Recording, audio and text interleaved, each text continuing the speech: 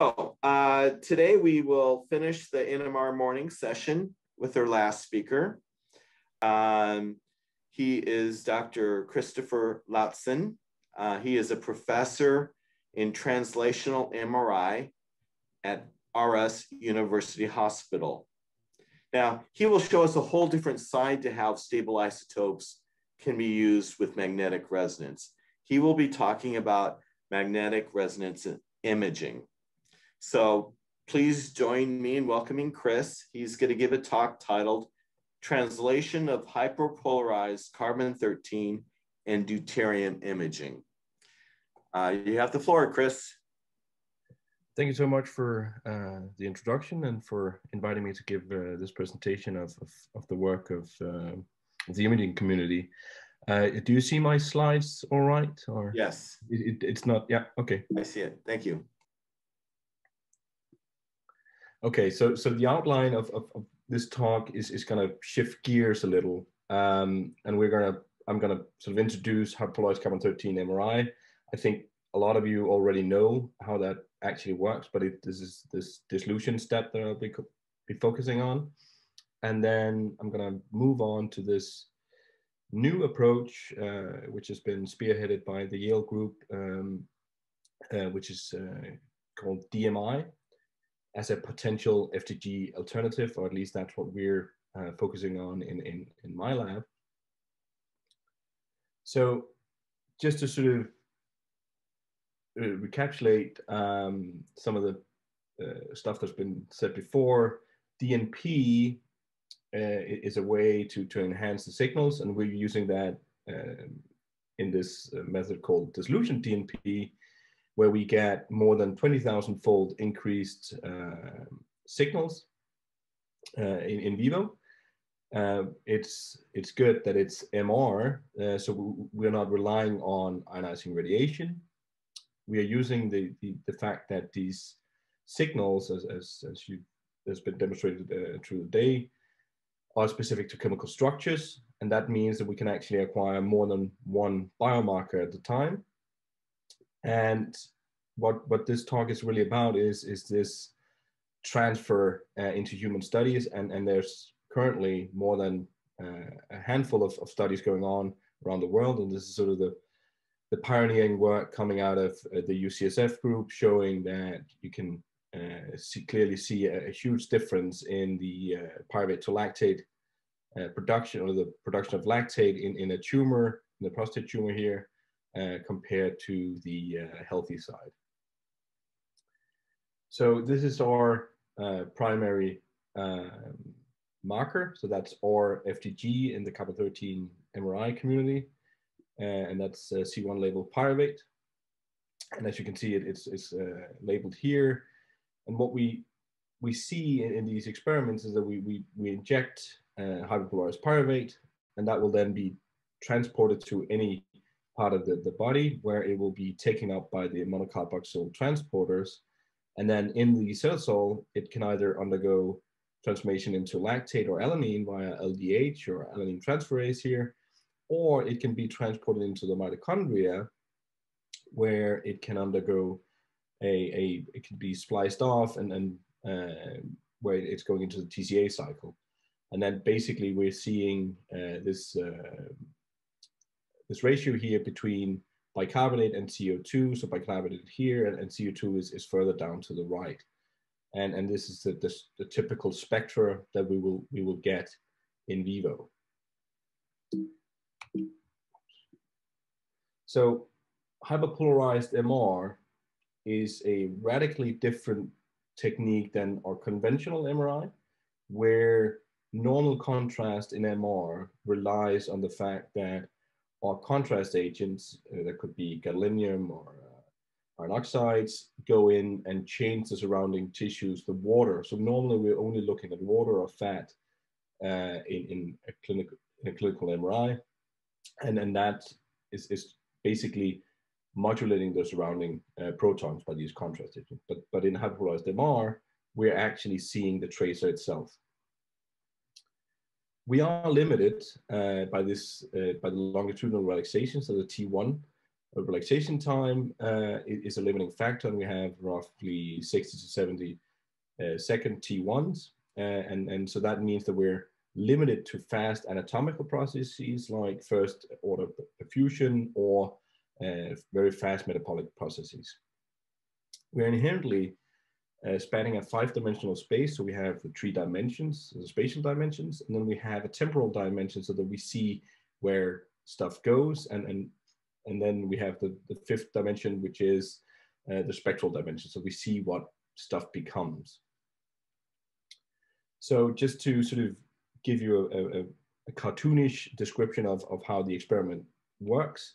So we have this big magnet that's typically more than 3 Tesla. We have a freezer that's typically below 1.4 Kelvin. Then we have the microwave oven here, which operates depending on the magnetic field and the substance that we're looking at. And in this case, we need a radical, and then we need a sugar substance, and that's typically this pyruvate. Then we need to use a way to get this ice cube out of the system, and this is where this dissolution part comes from, and that's basically a water cooker. We place the substance and the radical in the freezer in the magnet, and we turn on the microwaves at the specific frequency that allows this transfer of energy from the electrons to the carbon-13s. Now then we place some water in the, or a buffer in this heater, and then eventually we will take this very hot water and pour it down on top of this ice cube, and then out we will get this green monster of a signal that is these more than 20,000-fold enhanced, which allows us to actually see these metabolic processes as they unfold. This is how the original design actually looks. So this is a standard NMR system where you can see this is the freezer, so that's the liquid helium, and we have the sample down here, and then you have the dissolution stick, and then you have the heated buffer up here. So you're ready to do the dissolution, and then you pressurize this area here, and then you remove the sample from this reservoir to avoid excessive heat load. Then you rapidly force this stick on top of the sample, and then you dissolute the sample. So you're basically melting the little sample down here and getting this green liquid out. And this is how it actually looks. So this is the heater. This is the magnet. Now he's pressurizing the system here. What you see here is that he's taking it out of the bath. Now you see here there's a green liquid. Now she's running. That's due to this T1 relaxation time, so you have to be quick. In this scanner, there's a rat line, and it's now getting an injection of, this is C2 pyruvate, and what you see here is real-time metabolism as it unfolds. And this is really the only method that can see sub-second metabolic changes with MRI. So this is something that's really exciting for a lot of purposes. And so this is from 2003. This is the first introduction of this machine by Jan-Henrik Laustsen and the group in Malmö. This was then later on developed into a sort of commercial product you could get from Hypercent from Oxford Instruments, which again recently had sort of evolved into this the spin aligner, again from Jan-Henrik's hands. But then simultaneously, so this was for preclinical use only and for in vitro use. But in parallel, UCSF in collaboration with GE Healthcare developed a sort of version of this, or an intermediate version that could be used for the images that I showed on the first slide, showing that these 32 patients was actually scanned with this sort of preliminary version here. That was then eventually transformed into the clinical spin lab that is sort of placed around the world and is being used for clinical studies. And so worldwide, there are 24 of these installations, and currently 13 of these groups are now doing human studies. So that's quite a lot. And as you can see here, there's sort of a good spread of these groups. And I'm happy to say that we're one of them. And this is our first patient. So this is some images from the day that we did our first patients. You can see the spin lab is standing here. And we had Jan Henrik visiting for this first patient, so the inventor of the technology. And as you can see, it's sort of quite a big turnout for a single MRI exam. And this is what you get, at least that was our first initial runs. This is a pancreatic cancer patient. And what you can see here is that this is just a 1D spectrum. And so you see pyruvate coming in and it's then being converted into lactate. So that's over here. Then you have bicarbonate here, you have alanine here. And so we were quite happy that we could start seeing this in humans. And then already in the second subject that we found in this study, we saw something quite remarkable. And so typically cancers generate a lot of lactate, even in the presence of oxygen. That's a sort of a hallmark of cancer, and this is called the Warburg effect. And so basically what we're seeing here is that this pancreatic cancer is generating a lot of lactate and has a high uptake of pyruvate. So that's sort of in line with what we sort of know about these cancers. But then in addition to that, we see quite a high production of alanine, or a relatively high production of alanine, which was kind of unsuspected. But if we sort of really look into it, it turns out that this is a specific hallmark of a specific subtype of pancreatic cancer, actually, where the stromal cells, or the normal cells of the pancreas, is actually living in this symbiotic relationship where it's actually feeding alanine. So it's actually generating a lot of alanine to the tumor cells. And so this is a very specific genetic fingerprint of the specific tumor. And this is something that has been demonstrated again recently by the UCSF group. So where are we? This is sort of late to 2020 that we're sort of looking as a community on the total number of patients that's been scanned, and there's more than 600 patients now have been scanned. And then, as you can see, a lot of these are sort of related to tumors. A few is starting a few is non-tumor diseases, like here's some brain injury, and you have diabetes, cardiac function. So there's starting to come other diseases as well. But as you can see, it's really very much focused on tumors, and that's because of this Warburg effect. But more diseases or pathophysiologies are coming online as well. The really positive thing is that it's very safe, and on worldwide, no serious adverse events has been reported. So it's really, really well tolerated. So it really is a really good biomarker for a lot of different applications. So is there any alternatives that we can try and look for? And another way of looking at metabolism could potentially be this DMI method, spearheaded by the Yale group. And so they've demonstrated, Robin de Graaf and his colleagues has demonstrated that you can look at the deuterium, and this is the natural abundance deuterium signal you get in a person, and then you label it. The sugar, you label it with deuterium, and then you can start to see, after you drink it, you can start to see glucose uptake. You can see glutamine glutamate here, and lactate, and depending on how long you wait and if you have any diseases, so you start to see these metabolic processes as well. So that's a potential important new biomarker, and what you can see here is that they really quickly, already in the first publication here, actually went to humans. So when we used quite a lot of years to bring carbon-13 to human use, where we're relying on these injections of these substrates.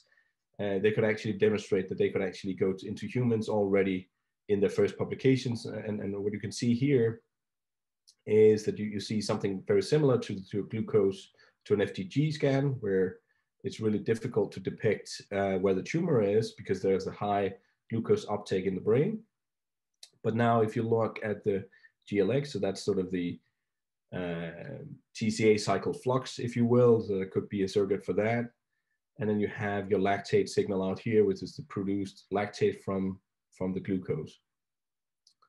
And then they set this very clever ratio up where you're looking at the lactate to glutamate ratio here, and you can clearly see the tumor is lighting up very nicely here. So this is some very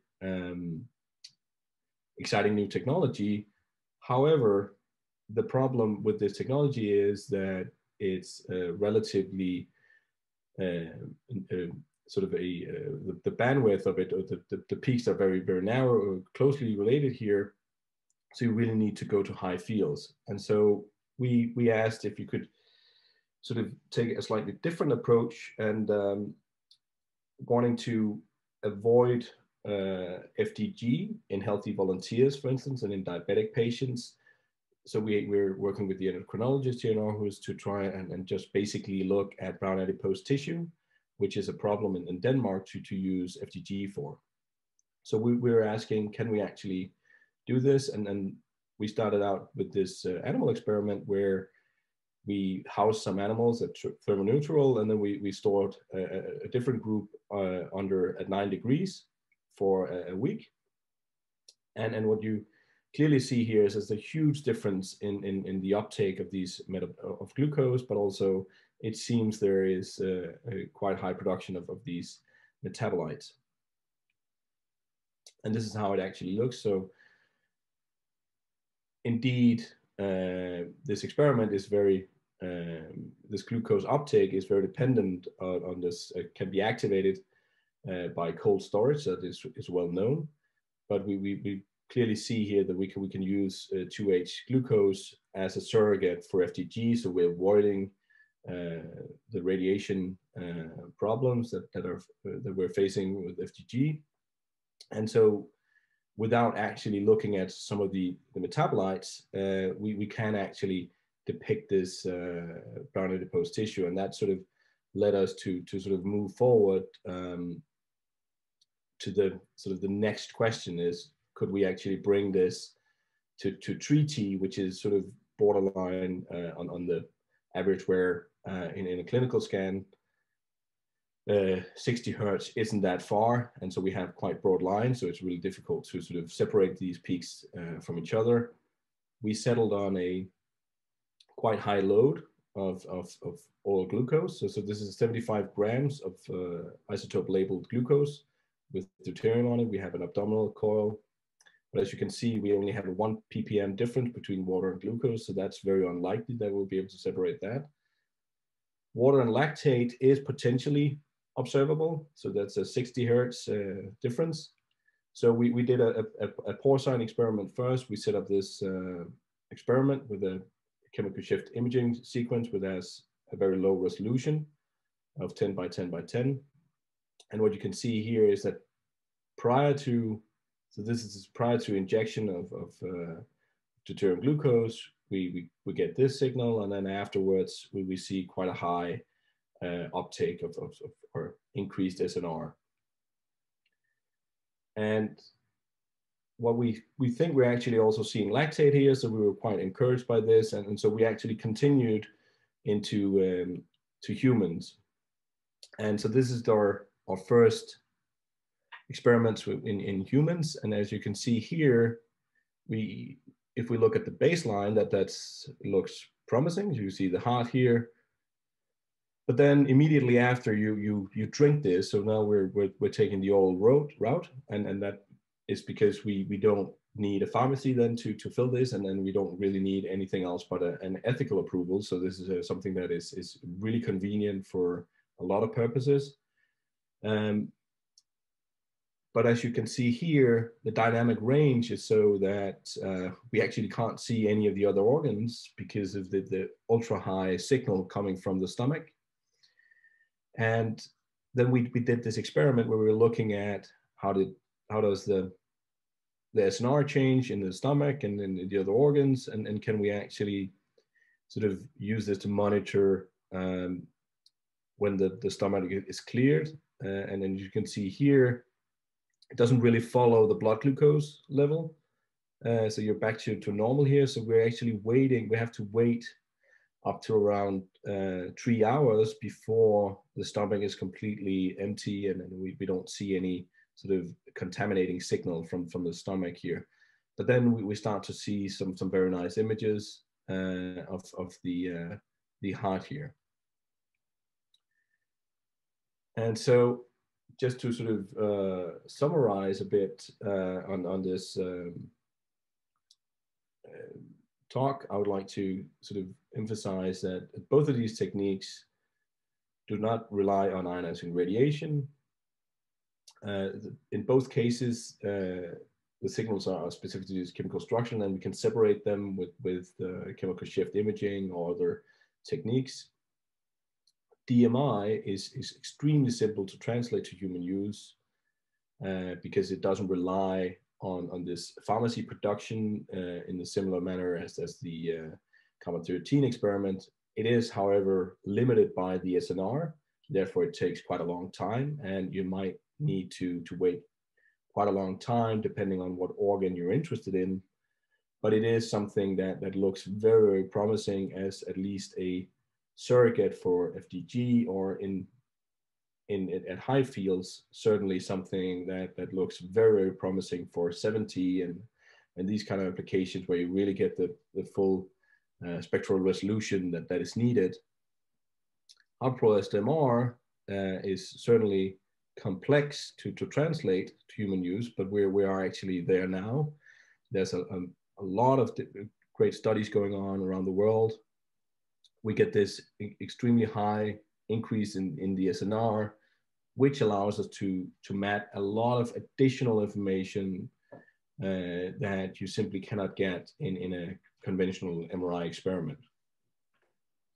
And as I say, there's a lot of good clinical studies underway, but we're quite far from, in both situations, from actually routine clinical use.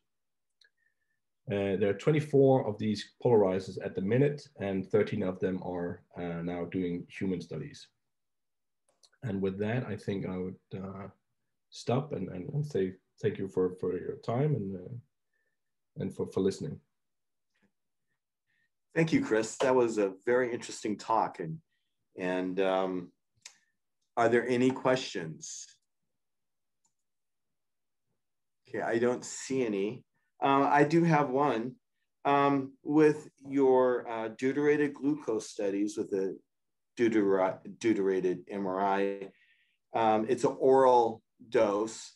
Would you expect to see any disadvantages or advantages if the dose was given intravenously? Yes, so it's a really good question. I think so. The oral is very convenient because you don't need to sort of apply for any special regulations and these kind of things because it's then just sugar. So that's why that's appealing. But the intravenous injection is probably even better because that will, reduce the amount of glucose you need for these experiments, as well as ensure that you get glucose into the bloodstream faster. So the endogastric is a barrier, and that will take time. So it's going to be faster to do the injection, and I'm certain that this is something that people will be looking at very closely, how to do this in the future. And it's not particularly difficult to imagine that you can prepare these in a sterile way and then have them delivered already pre-packed as we get our current gadolinium and other contrast agents that we use. Okay, great. Thank you for that, Chris. Another question. Awesome work, Chris. If you double label glucose with 13C and deuterium, can you do magnetization transfer to detect on 13C for greater spectral dispersion? Yes. So the problem there is I mean, in principle, all these experiments are doable. The problem with most clinical scanners is that they don't allow that kind of experiment to be performed because they simply don't have the capabilities to do two-channel excitations or change between readouts of different nuclei. So that's a main limitation in a lot of these experiments. There has been experiments where on preclinical systems that are very much more closely related to the NMR field that has done inept type experiments and these kind of things, but it's something that's really, really tricky to do on a clinical system. Okay, good. Okay, thanks. Okay, so that basically ends our morning session.